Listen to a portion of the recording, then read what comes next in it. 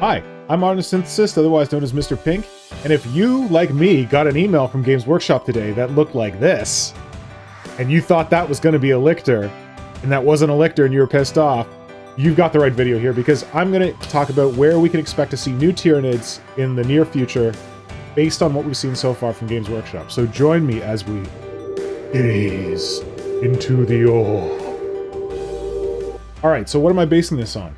Other than the orb. Games Workshop has pretty much shown us their content schedule so far for new 40k. Though these are just predictions based on what we've already seen, and they could wholly be inaccurate this week, next week, anytime soon. I think that we can see a pattern in what we've seen so far for new 40k, and that it can tell us what to expect in the coming weeks. For example, Monday's preview, we've been getting a new model every Monday. I was pretty sure that was going to be a Space Marine. Sad to admit it, I wanted it to be a Tyranid, but I wasn't that shocked when it came out as the Terminator Librarian. And the reason for that is because of the content schedule. If you're not familiar with content schedules, I work in digital communications. It's just a plan for when you're going to put out content. It seems like Games Workshop is following a plan and that there is a pattern here, so let's jump right into it. First, let's start off with this calendar here showing you March 2023 and April 2023 when the new 40k stuff has been coming out. I'm going to start with Adepticon. That's the pink box there on the 22nd.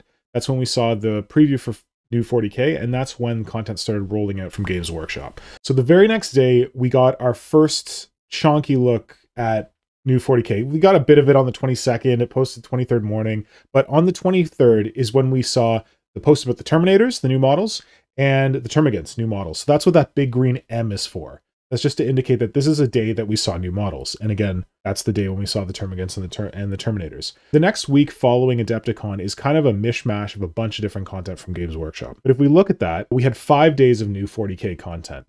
So on the 27th, we had the blue R's indicate rules, the yellow L's indicate lore, and of course the green M indicates models. So on the 27th, we had a video kind of interview with a bunch of folks from the studio. They talked about the new rules that they're going to be using in 40k. That's why I put like an R with a little V there.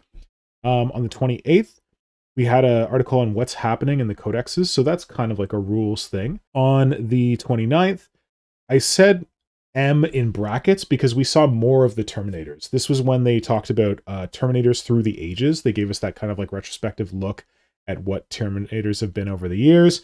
And then they showed us, I think that was when they showed us a little more of the actual Terminator squad, like with the teleport Homer and all that stuff. On the 30th, we got more rules in the form of Plan Your Army, which described how they break down the different kind of like unit types and the force makeup. And then on the Friday, the 31st, we got I'm calling it a lore video. It was the history of the Tyrannic Wars, which felt like lore to me.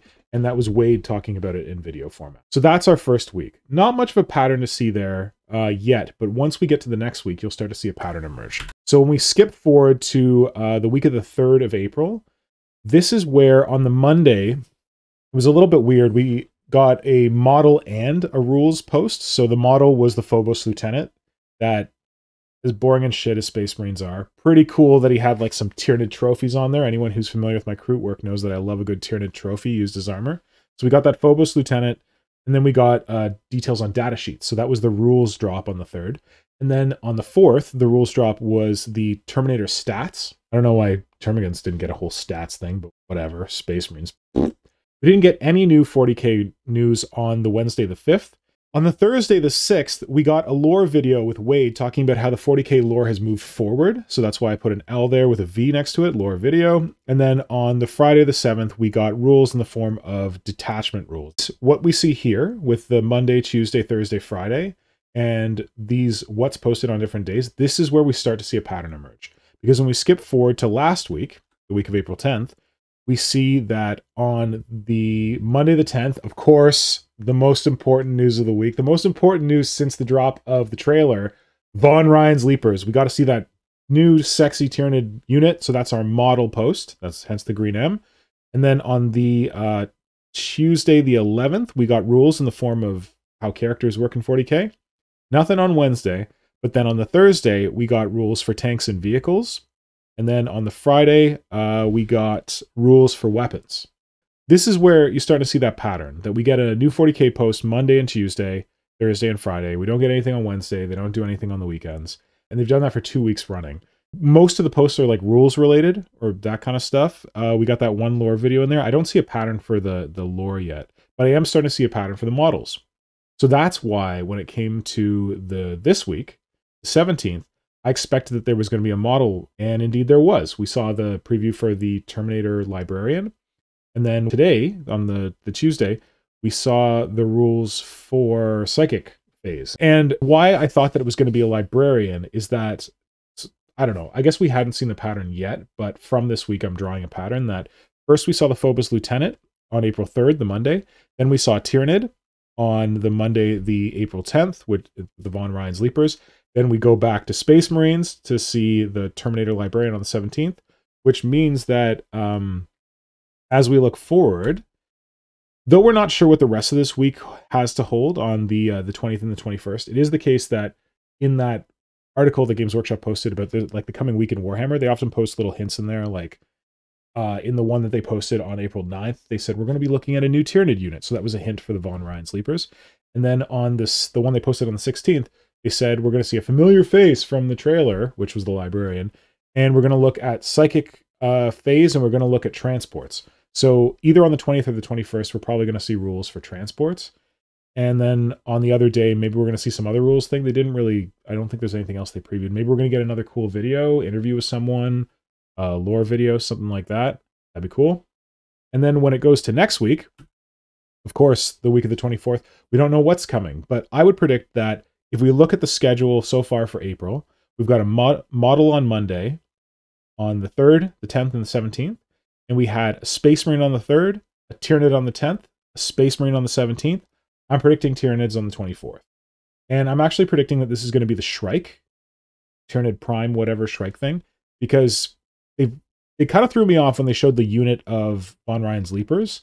But otherwise, we've seen like Space Marine character. We haven't seen any like larger units or anything like that. So I'm guessing that the 24th is going to be another one-off Tyranid model. So it could be that Norn Emissary, whatever, Maliceptrix, floaty psychic ball of death thing.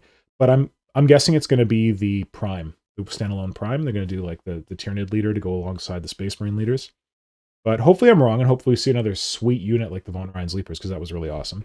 And then for the rest of the week, the 25th, 27th, 28th, I'm expecting that we'll see same kind of rule stuff. I don't know what rules they still have left to show us, but maybe like combat, like close combat or something like that. Movement, I guess we haven't really done anything on movement. Maybe there's weird stuff with movement that we got to cover.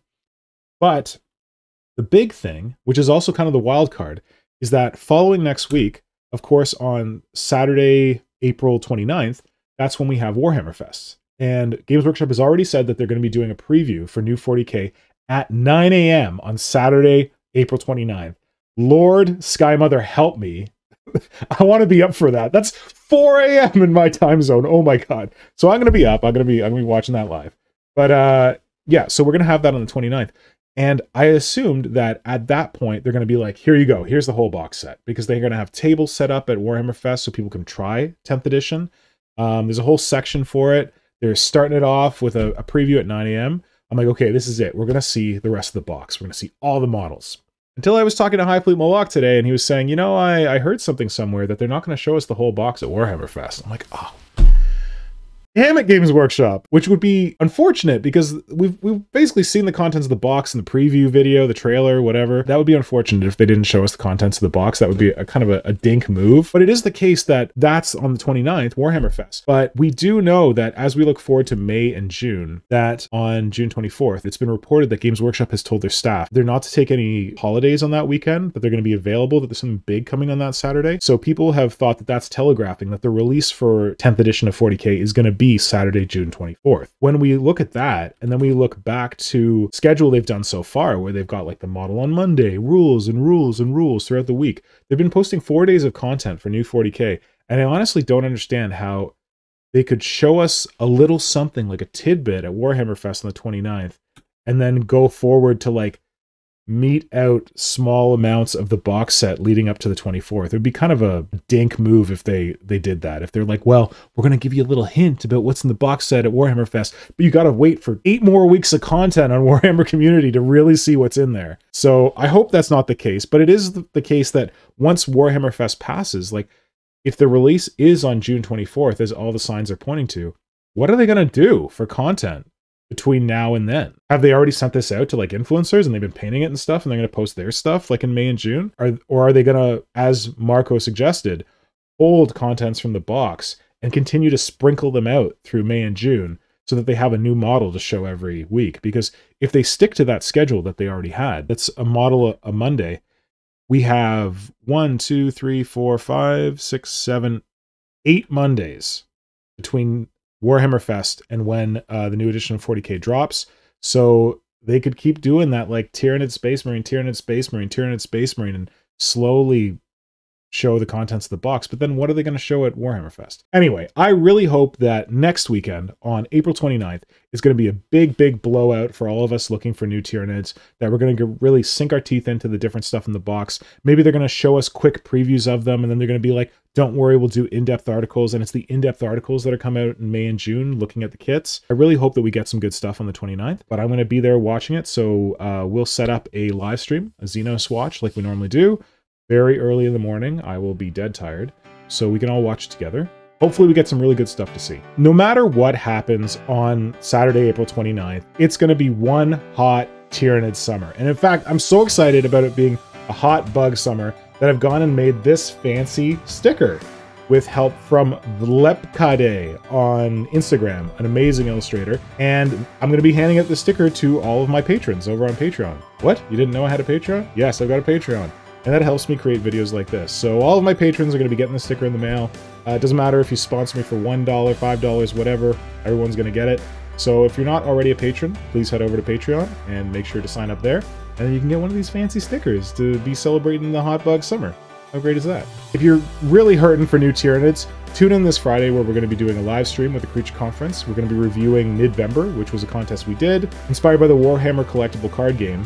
With those prompts, like the one I talked about in the Von Ryan's Leaper video. So it's going to be cool. We're going to look at a bunch of different Tyranids. Tune in on Friday at 4:45 p.m. Eastern Time or 9:45 Greenwich Mean Time. And we'll see you there. Bye!